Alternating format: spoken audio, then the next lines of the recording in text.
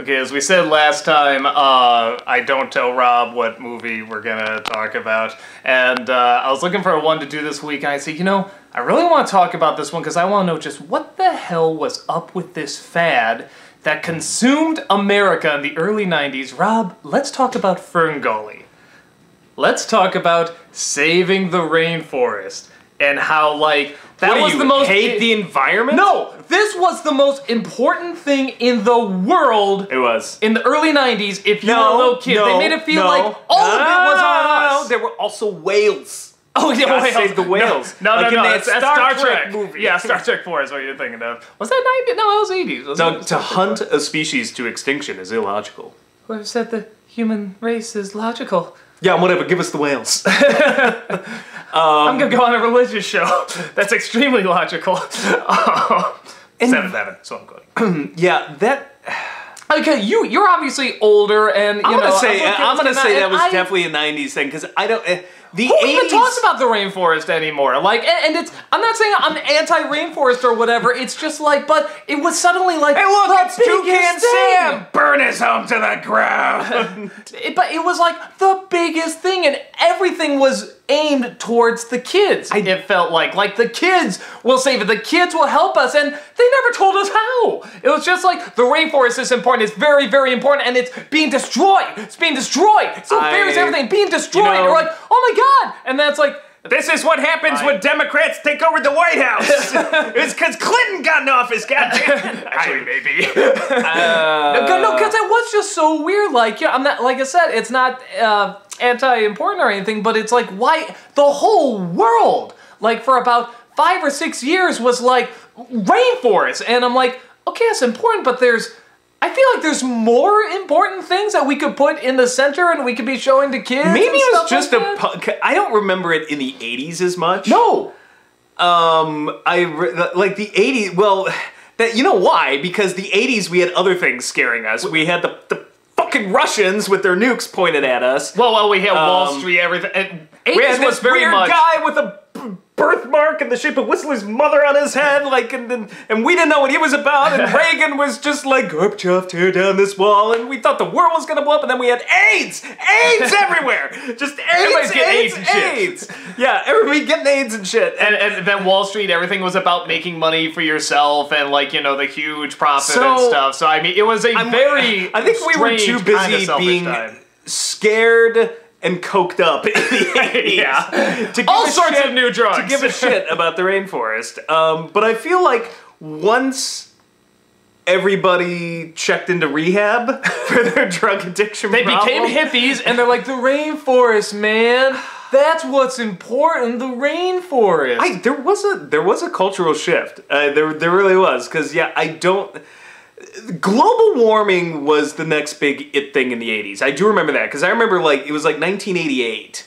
I remember seeing some sort of special in school, and they were talking about it. It's like, it's gonna be, in the year 2000, it's gonna be 1,000 degrees, and the seas are gonna be melting, and well, actually, we're kind of halfway there. So, you know, they weren't entirely wrong, but it... Yeah, Gore comes out, it's just like later, because everyone forgot about it. It's just like, oh, look, we were kind of right. the funny thing is, like, from what I remember from that special to what we have now, I'm like, actually, it's not that far off. I was, like, just thinking about it, I'm like, yeah, it's always really hot around here in summer. It's... But actually, no, the climate, I very much believe in climate change. No, the summer... we're from Chicago where the weather is never normal. We're still in a drought. Yeah, and it's still it's hotter. Crazy. Well, ask the fucking pictures of California with, like, the reservoirs that are, like, down to zilch now. Like, I mean, so the only thing that they were not saying, because back then they referred to it as global warming, was that the winters would get shittier.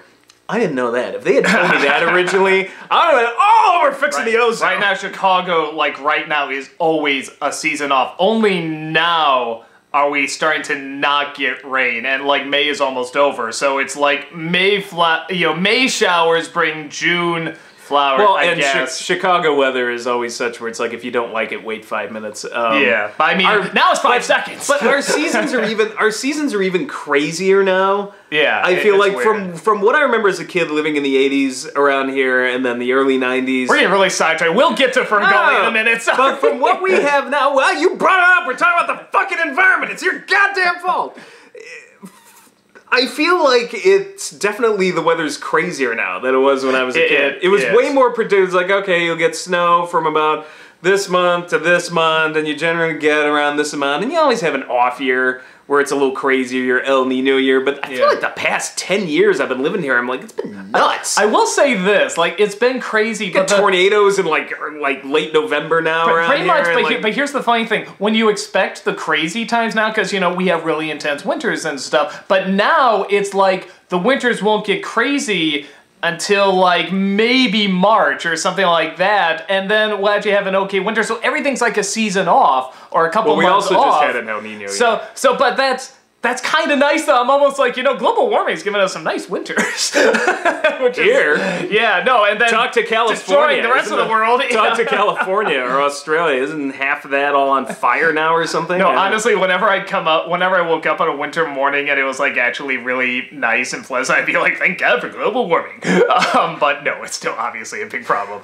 Obviously, the scare campaigns did not work with us. Yeah. We're gonna get it's gonna be so many tinfoil hat types talking about the global climate change conspiracy and how it's all a lie. Watch, the comments are just gonna be chock full of it. No, like, again, we'll get to FernGully. I was skeptical too, you know, in terms of like the research and how detailed it is. I don't know. I just walk out friggin' side and it's like, this is not the weather I normally have, and we're from a place where the weather's already crazy. Fox News says. Well, there you go. The chart at Fox News says. Global warming and climate change is the new scare. But back then, it was rainforest. And it was just this strange warming's obsession. not the new scare. That's what I was saying. It cropped up in the 80s was when they first started. No, but then it went away, and then Al Gore brought it back. Because of the rainforest thing. Like, the rainforest... Thanks, FernGully. I feel like, it's... Environmental concerns... There were two big ones in the 80s. Global warming was just cropping up. And then, thank you, Exxon Valdez, like, all of a sudden the oil companies, that became a big thing because... Oh, yeah, oil, that was the other one, rainforest and oil. You destroy an entire bay in Alaska with your drunken captain ramming your tanker, and, you know, like, all of a sudden that makes headlines, but... So those are the two big things, but yeah, like...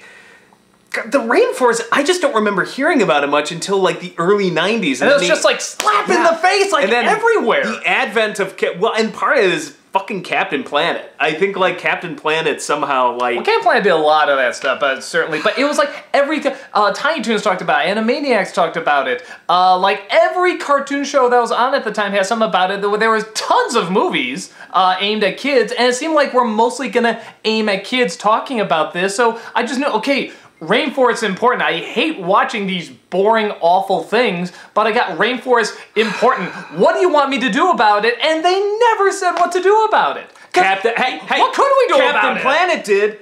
Turn off your water when you're done using it, and always make sure to turn off the light. And recycle. That'll save the rainforest.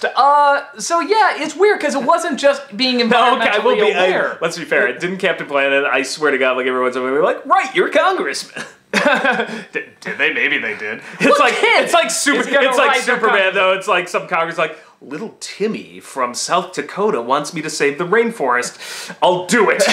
Yeah. Superman 4. Get rid of all our nuclear weapons. Little Timmy is angered. But yeah. So.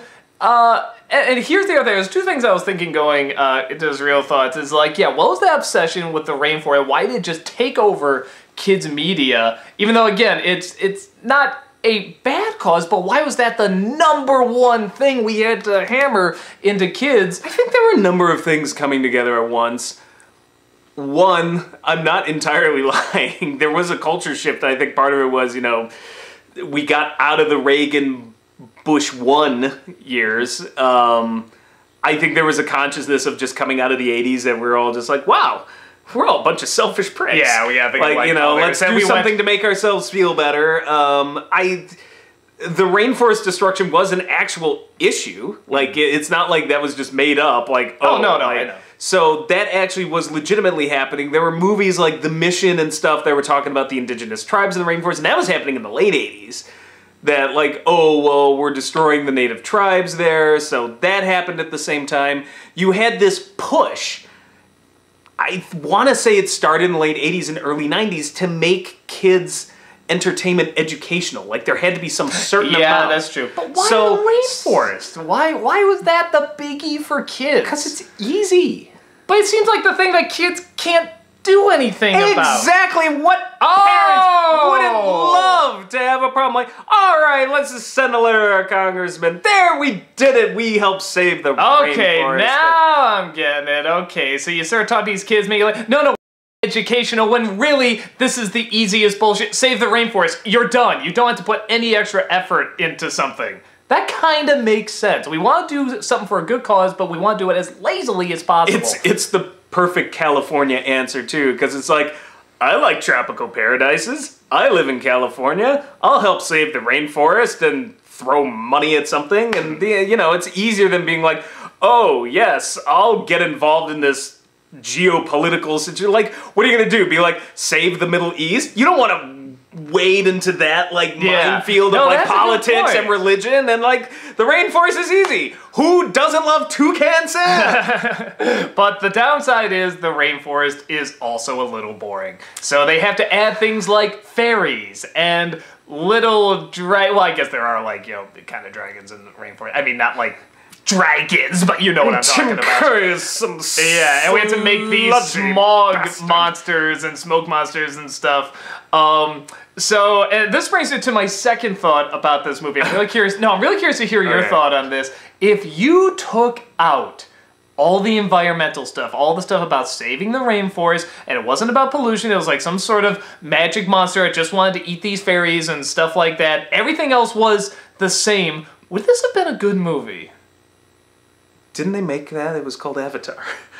And that was not a good movie. And that was still about saving the rainforest and white man sucks and stuff like that. I mean, no, this is, I'm talking about saving Pandora from unobtainium. Yeah.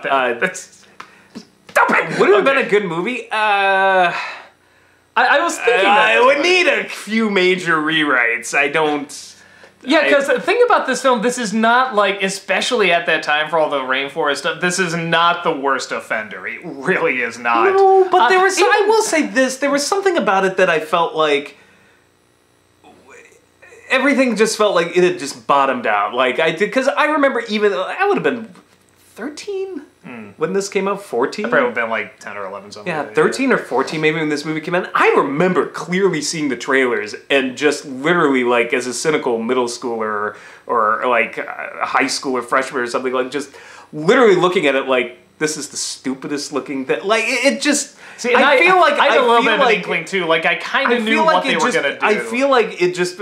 I just got this feeling like this had bottomed out. Like the whole environmental message thing, because you had Captain Planet as well, I just feel like, okay, we've hit rock bottom. Like this is, we have played ourselves out. And we really haven't. We had much more. We had at least like 3 more years of this. We did, but I thought that was the bottoming out. Like I'm just like it's never gonna get better. It's just this is it. Like for me, I think that from here on out. I think then Captain Planet was when I was starting to notice it. That's so funny. When you were getting tired of it, that's when I was starting to notice it.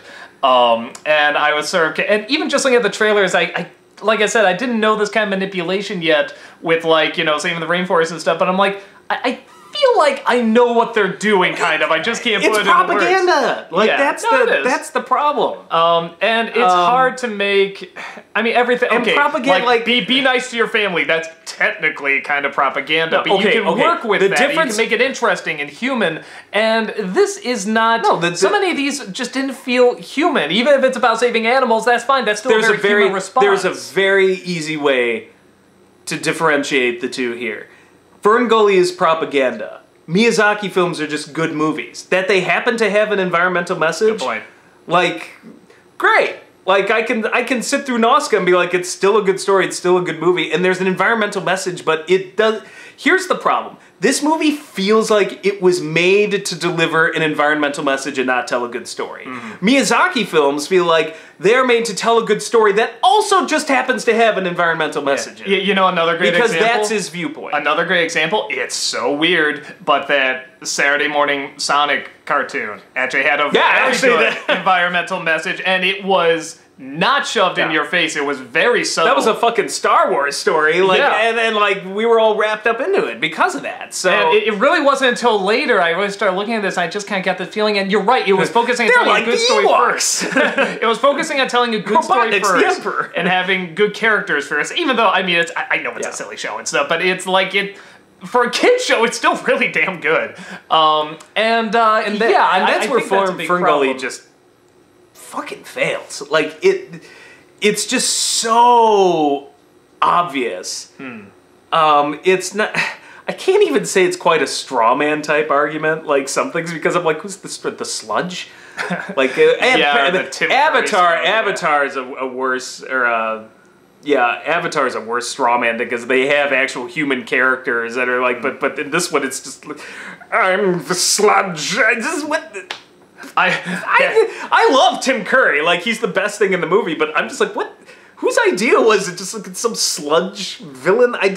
You know, with that said, because I'm thinking about, when I remember that sludge villain, I remember Tim Curry, obviously. I remember the animation on him being gorgeous. And then it always makes me think the animation in this movie is really beautiful. It is good animation, but it just good goes to character waste. designs.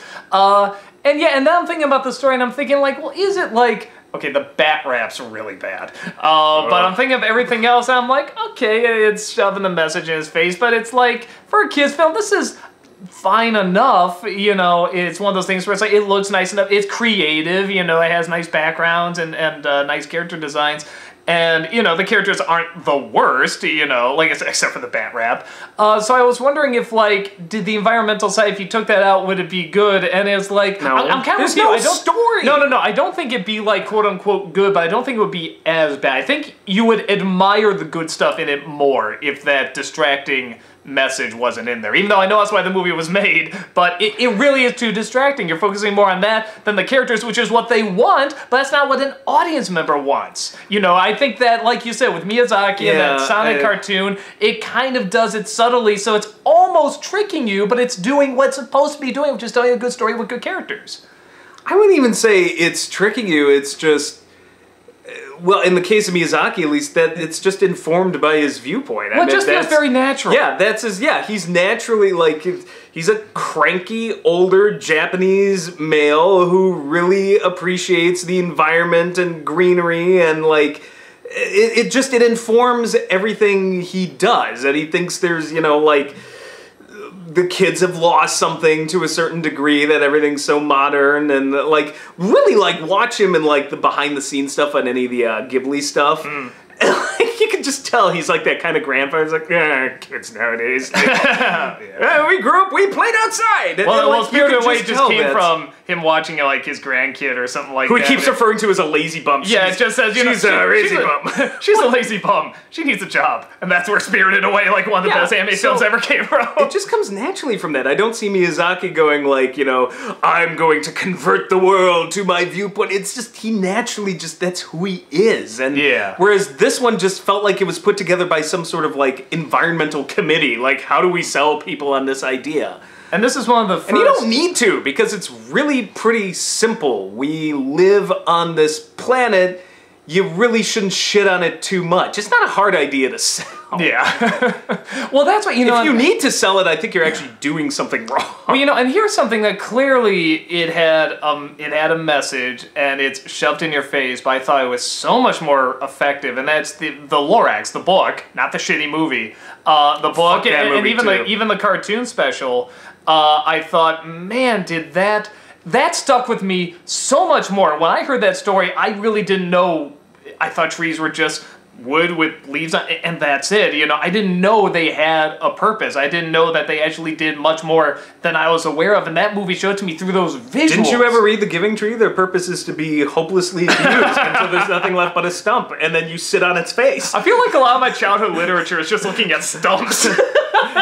And crying. But that is very true. That is so much more effective, and it shows not only the downside of all of this being gone, because these environmental movies and stuff, it's like they'll show a few trees being gone or something like that, but they don't want to go too far. They don't want to scare you too much. And it's like, no, go far. We think in extremes, but not. So not only do we have these visuals of just this whole place destroyed of trees, all these animals walking away, and these gray skies and everything, but it also had a solution of him giving the seed and just that one word, unless. How friggin' powerful is that? And so few words and such simple drawings, and he just got the core of what's gonna stick, much more than something like FernGully is going to. Yeah, you fucking hippie. Actually, I do find it hilarious, because I'm sure we're going to get all these rants from, like, people that are just like, are they buying into the SJW shit? And, like, when this review came out in the Lorax, we got so many leftists, like, pissed off. It's like, I don't get it. Why do you hate the environment? What? They just want to teach us to love the environment and hug a tree. You monster. I love pissing off both sides. I really do. I don't like to belong to either side. I think it's I just call it like I see it. I don't like to be freaking manipulated. So yeah, and what a shock! No matter what side you choose, if you choose a side, there's gonna be a lot of manipulation, a lot of lying, and a lot of propaganda. And yeah, that's just how it's gonna go. And I don't like to get side. Doug, I like being in the middle. Their saying, hey, side is right. Yeah, whoever side it is. As long as we're right and they're wrong, it's okay. Well, but this person's a psychotic maniac on our side, so it's all gangs. That's always what I say. It is pure gang mentality, Nerd gangs. Yeah. Oh, well, I'm not talking about nerd gang. No, I'm just talking. But yeah. Honestly, I mean, with nerd gangs and stuff like that, and like politic gangs, it really is such a gang mentality, and yet we're fighting so strong to be away from that. But the only way to fight that gang mentality is to join our side. Hello. So that you know what? You're all right, and to figure out who's right, y'all have to fight. Dance, puppets, dance! Nice for all of you. Beat it! Okay. What a weird place for me to go for that. Go to a Michael Jackson. Yeah, that's what we should do. We should just always tell them that. I should just answer in the affirmative to, you're an SJW tard. You know what? You're right. Like, you're some fucking Fox News watching comedy. You know what? You're right. And then just watch them fight over that. Yeah. No, see that you're really missing the entertainment when you just don't give a shit. I think there is so much more fun when you don't pick a side and you just watch the ones who are so on their side just. I don't know, you just sit back in your chair and just be like, because it's free. Like, it's free entertainment. And that's the thing. I think if I was like a super left liberal or something like that, I tried to be defending FernGully. Why has the rainforest dead? Why aren't we talking about it more? This had a good message. I would totally not see the fact that this is not a good story. This is so manipulative. I would kill myself first before I sit there and say, you know what, we should defend FernGully. No! No! Piece of shit. I actually do feel, I do feel a little bad because I feel like I said, I don't make a good movie. No. This movie did have some good stuff in it. It had good animation. It had good animation. The voice acting's fine. Who doesn't love some of the Tim characters? Curry? The humans and the fairy is trying to. Even though we've seen that stuff to death, it's cute. The shots of the environment, and everything are very pretty. I still don't know what that blue hand thing that they do is. I'll throw on a Miyazaki film any day. Yes. Like, I don't bother with. If you're wondering, like, well, what's your answer to that? To something like FernGully, you said Miyazaki, even that friggin' Sonic cartoon. I feel like there's so many better things out there that can be done that families can watch and they can enjoy it, and they're smart and they're clever and they're entertaining. Never make it look like you're selling something. Yeah. And that's the problem. That's my problem with most of the internet. Whenever somebody comes, I'm offended because insert right argument or left argument here. It's like you've immediately, it sounds as soon like, as you put offended, it's like, you lost me. It's just like, it's like even if you're right, well, even if it's for something that's really awful, it's like, yeah, that's true. Whenever you say, I'm offended, you're saying, this is what I'm selling. You immediately feel like this person is going to try to manipulate you, the same thing even though they could be very honest. It's the same thing with religion. I love religions that don't bother trying to sell themselves, dude. It's like, you know what, we'll sit here, we'll do what we want. You want to come whatever, we're good. Morning, Mary, that's fine, but you're always welcome. You know, the ones that like, you know, how dare you not like the Passion of the Christ? If you would only believe in Jesus, I'm like, you know, go sell that somewhere else. Yeah. I don't, you know, go door to door somewhere else. But yeah, so now that we pretty much offended everybody that lives, I love how FernGully brought that out. This is why it's not a good movie, because this is what it does. It does the opposite of what's supposed to be. It angers the blood. Actually, again, maybe you would know more about this. Is there still problems with the rainforest? Is that because we never hear about it anymore? I think we played it so much that now it's like a cliche. Well, there's truth to that. It got so overplayed that people got sick of it. Well, yeah, so now it's like you bring it up, people just go, oh. That's but now the problem with clauses. No, I was going to say, is it like a legit problem anymore? Like, I don't know. It sounds so weird, but actually now I'm kind of looking back like, actually, now that that stuff is quiet down, it's, again, kind of like the religion thing you were saying. Now I kind of want to go back and is it okay? It's still a problem, which is one of the reasons why I hate, like, fads like this, because they come and they go, and then people forget, and it's like, oh, well, I guess that resolved itself. No, it didn't. Yeah, it's hard, because when something catches fire, pun intended, you really don't want it to go so far that it will alienate people either right away or later or down the line, you know, especially if it's something that has a good cause. I mean, Rainforest, that is a good cause, but it was pushed so much and so poorly that I think suddenly... But on the bright side, we still have the Rainforest Cafe at Woodfield Mall. Yes. God knows how many trees died to bring us that. Sweet. $30 for crab cakes, and I helped save the rainforest. God, Jesus.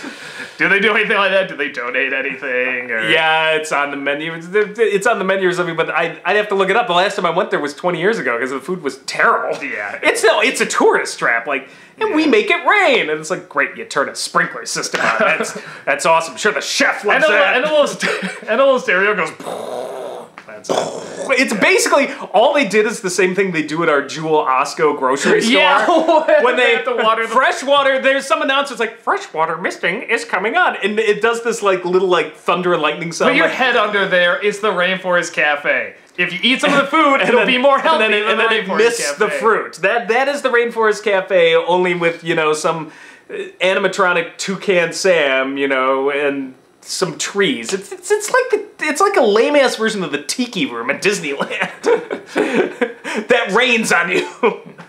I've been to Disneyland recently. The Tiki Room is pretty lame. Yes, so that's gotta be really lame. But no, there are worse things. You could be stuck in the Hall of Presidents, which you only go see when it's literally raining outside. You're like, I need to get out of here.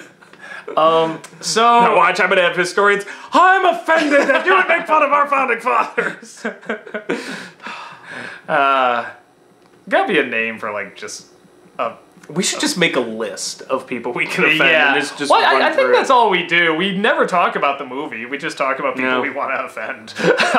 No, we talk plenty about the internet, movie. and it's so easy. We talk plenty about the movie. Was this pre-Aladdin or post-Aladdin? It was pre-Aladdin. I forget. This is when they didn't know how to use the Robin Williams yet. Yeah. They didn't know. I feel like if it were after Aladdin, they would have had that bat character and been like, oh, if we knew.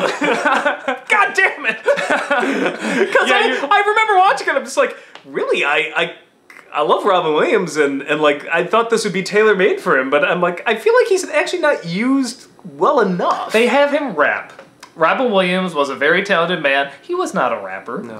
And, yeah, that's what you did. And, yeah, I'm kind of with you when Aladdin came out. They just saw this movie, and everybody that worked on FernGully just went, oh! Wait! He can be funny?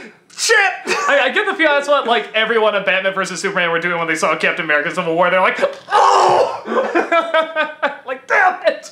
That's what we should have been doing! Take a shot for the drinking game. Somebody, I read a comment, somebody's like, take a shot every time they say Batman vs. Superman sucks. Take a shot every time somebody says they're offended. Actually, if I say it sucks 16 times in a row, do you think I can give people alcohol poisoning? Go for it. It sucks, it sucks, it sucks, it sucks, it sucks, it sucks, it sucks, it sucks, it sucks, it sucks, it sucks. That's gotta be 3/4 of a bottle of vodka. So, anywho, I don't like the movie. I don't think it's the worst, but like I said, I do think the animation is beautiful. Voice acting is fine. Some of the characters are okay. You know, the fairy's okay, the main fairy, and some of the side characters. I just hearing Tim Curry do that sludge is great. I guess my problem is this. To me, there is nothing more laughable, like hilarious, than right-wing propaganda. There is nothing more insufferable to me than left-wing. I'm not saying very well put. I'm not saying right-wing propaganda is like great. I'm saying it's like you just look at it and you're like, okay, like this, what the Tee hee like, ha ha. When you know left-wing stuff's coming, but it's like, oh, left-wing stuff, it's like listening to the most boring shit on NPR. You're just like, oh, shut up. Yeah, it's like the right-wing stuff, the extreme stuff is pretty funny. The left-wing stuff, because it's so bad, you know, because it's so batshit crazy. Yeah, like, no, it's like whenever Bill Maher and Michael Moore comes on, it's like I can't laugh. I can't be like tee hee. I'm like, oh, shut up. It's the same reason like I can't stand listening to Al Gore give a speech, but when Donald Trump opens his mouth, it's like. So again, I think we've just alienated every person. Job well done. I feel like we've done well. But yeah, so there it is. I don't hate FernGully, but I'm kind of with you. I hate it. I did not like watching that movie. I like the no animation regrets. enough. No regrets. But yeah, there you go. If you haven't tried getting in a flame war down below, you will. You will. But do not use those flames to set the rainforest on fire. That's what matters. Yeah. We've added nothing to life. You want to go, like, kill a baby seal? Got one in the kitchen. Been holding out on me. Yeah.